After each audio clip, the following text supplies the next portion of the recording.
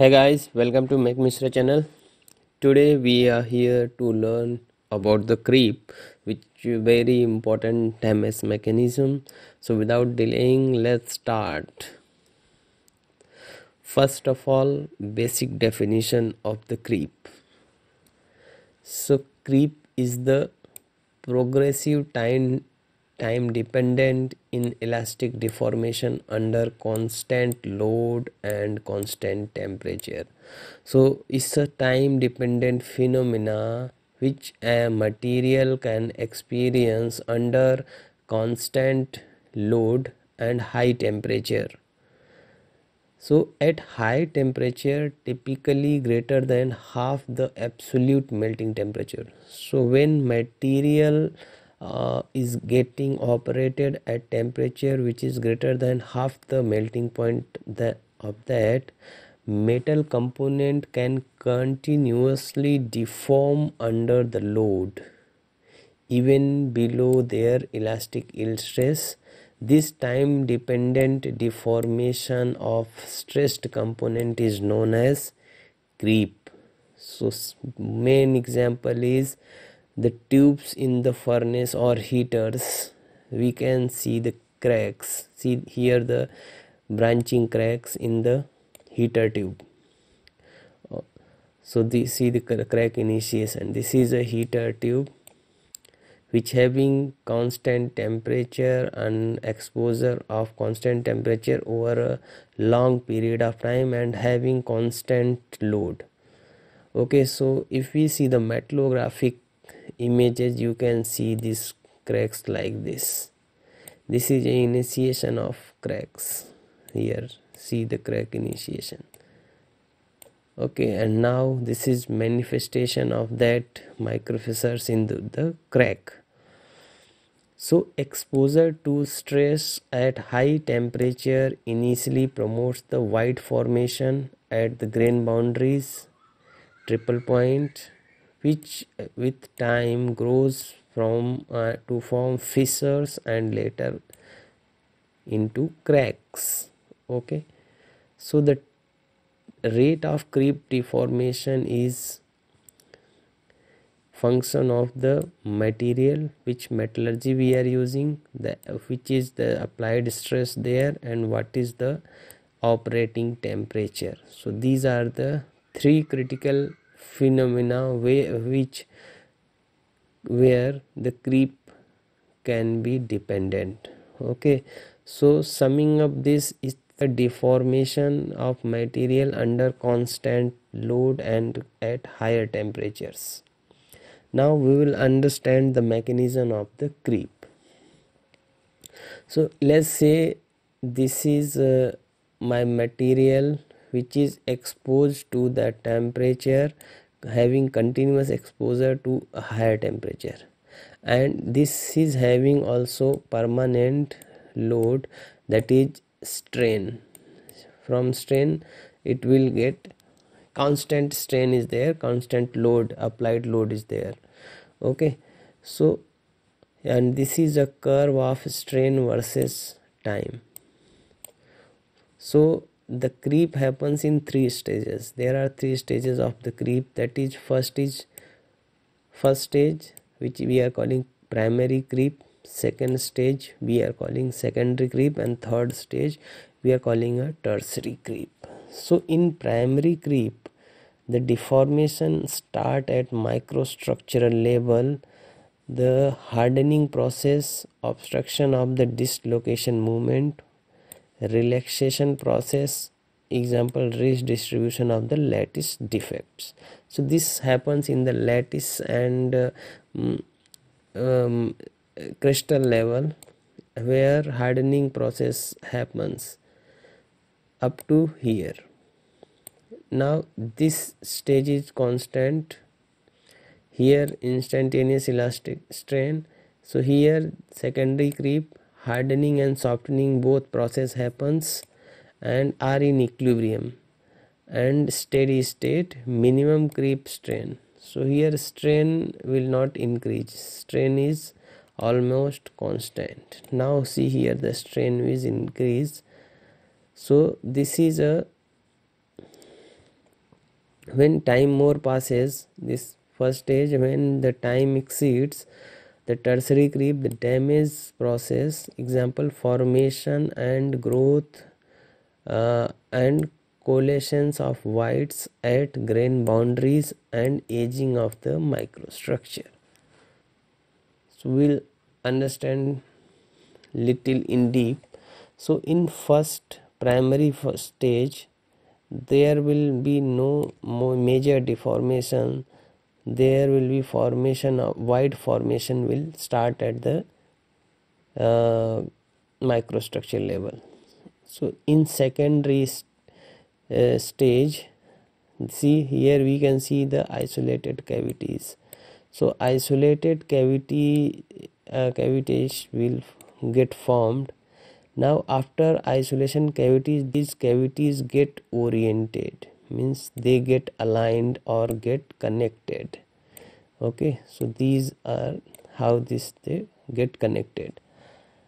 After the connection, now in the third stage they will be appear in the form of micro cracks, and later these micro cracks get enlarged and become the macro cracks in the third stage, and this is here the fracture will occur. So these are the three stages of the creep damage. So let's understand a little different way. So here we seen in primary creep the white formation will initiate. Then in secondary creep, here to here, this is a secondary creep region.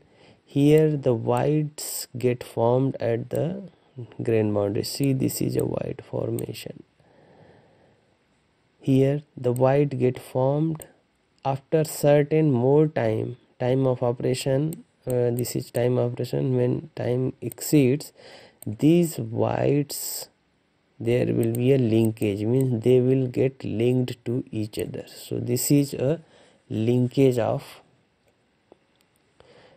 whites which get formed in the material. Now these whites, when get linkage over a period, they convert into the micro cracks, and further these become macro cracks over some more time of operation. So this is a cracking region where major cracks get occur, and this is a end of life, means here the material properties get end and we have to replace the material. So this is a enlarged view of linkage of microstructure. So see, these are the whites, small whites, and they are getting connected to each other and forming the crack like this. And these are also the black one is the whites, and when they get connected, they are forming the crack like this. See at the microstructure level.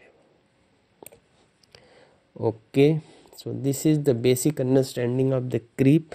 Now the question comes in mind is, what are the affected materials? So all materials are affected by this, but their temperature resistance depend on the different materials, but every material are susceptible. See, this elbow has failed due to the creep. This is a this is a minor opening, this is a major opening, fish mouth opening. Now how we will detect this creep with prior to failure? So the combination of proper NDE technique, surface technique and volumetric technique, because at microstructure level we cannot see by visual inspection. So at the surface and volumetric level we have to do NDTs to find out the initiation of the creep. And dimensional measurement and field metallographic replica, this is very important, because at the microstructure level you have to carry out the metallography replica to check whether the micro crack initiation has been reported. Also the destructive sampling and metallography examination are generally used to confirm the damage. So if we want to confirm the damage, then we have to cut a sample and perform the strength test destructive test and the metallography. Now what are the locations in the plant where this creep can be seen or suspected? So first is creep damage is found in higher temperature equipment operating in creep temperature range. So the equipment which are operating in creep temperature range, we will see the material wise temperature later, like heater tubes in the fired heater as well as tube support hangers and other furnace internals, as well as high temperature steam tubes in boiler can be susceptible to creep. Second is hot well catalytic reformer reactor, reactor piping, furnace tubes, hydrogen reforming furnace tube, hot well FCC reactor, and FCC main fractionator regenerator internal, all operated in near creep temperature range, so they are the susceptible. Okay, so now the threshold temperature for the creep. So for carbon steel, where ultimate tensile strength is greater than 4/60 ksi, then the temperature limit for carbon steel is 345. If we will operate above this, the chances of creep will be high. So we have to limit the temperature for 60 ksi carbon steel to 345, and the carbon steel where UTS is greater than 4 MPa, then we can use up to 370 degrees centigrade. Then the carbon steel which is already graphitized, 370, CR half MO, 400, these are the alloy steels. So for alloy steels we are little more earlier steels are little more resistant, so it can be used up to 425, 40, 425, 450. Now here stainless steel starts. So for the authentic stainless steel 12 chromium, it can be used up to 480, then 304 SS 304 510, 316 540, 321, 321H, 347, 341H are up to 540 temperature range. Then alloy 800 and 800H, this can be used up to 565. So we have to operate below this threshold temperature to avoid the creep in our components. So first stage we have to operate below the, if we are using the metallurgy, we have to operate below these critical temperatures.